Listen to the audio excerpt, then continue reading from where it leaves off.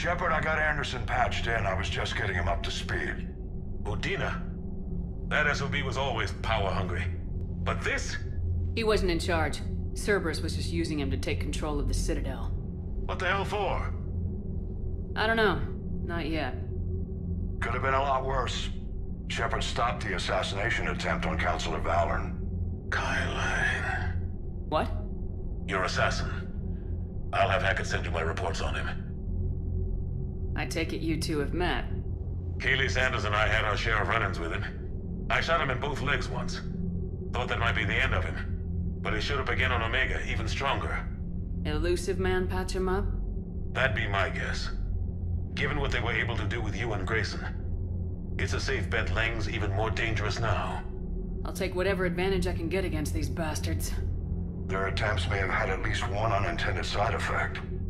I received word from the Asari Counselor. They're requesting an update on the Crucible. Lang has them scared.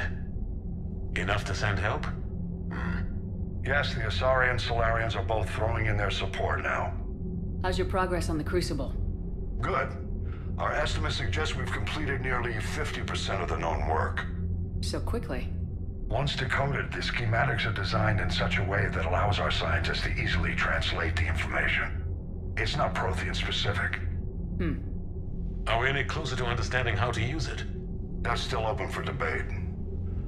Utilized in the right fashion, our scientists are convinced it can generate enough energy to destroy the Reapers. The question is, how will it dispense the energy? And in what form? You mean, how do you stop it from wiping us all out? Exactly. We think the catalyst is the key to determining how to focus its energy, how to direct its energy at the Reapers alone. I'm working on that. You'll find the answers, Shepard. I'll send you an update on the schematics. And in the meantime, we'll keep building. And we'll keep fighting.